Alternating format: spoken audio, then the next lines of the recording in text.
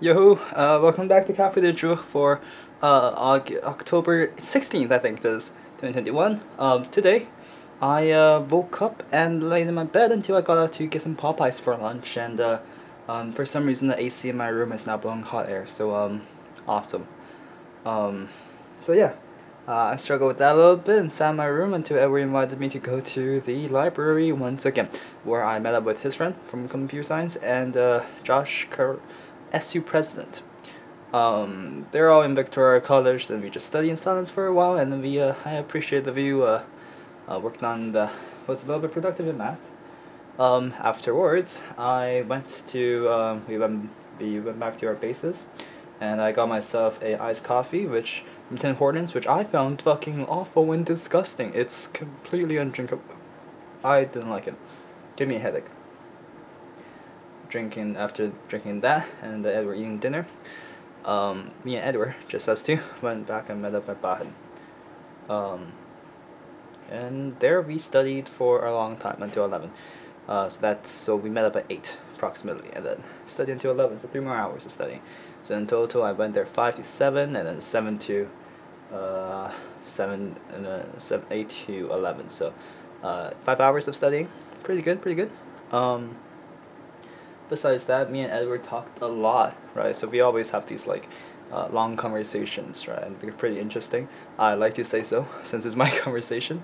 But today we talked about how nice place to live in, good things to think about. And Edward got really excited about Singapore, and I have to agree.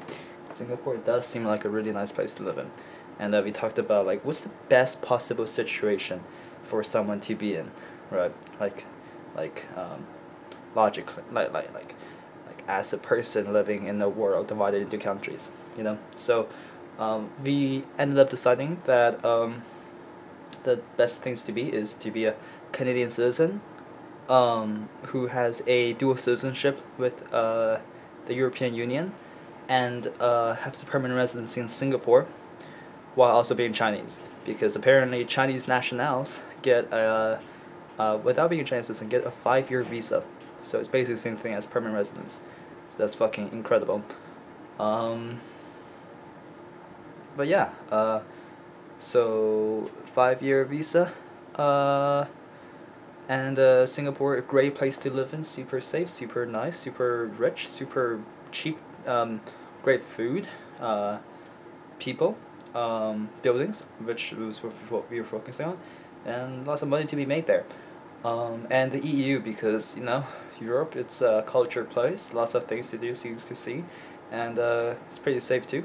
And more importantly, we decided on that it's not interesting to live in the same place for too long. You kind of gotta move around, see the world, right? And that's just the best way to do it. And Canadian citizenship is because being Canadian is great, honestly. Protection, your country is recognized. Your passport has lots of power. People respect Canadians more than Americans. They're safe. You always have somewhere to go back to, and Canada is a place of opportunity. It's just better than America to be living in. Besides that, yeah, did lots of math today. Got a little bit more to cover. 3 days into my math midterm and 2 days into my comp sci midterm. But I'm confident that we will be able to follow through. So yeah, I'm going to upload this now. Thanks for coming to Cafe de Jour again for October 16, 2021.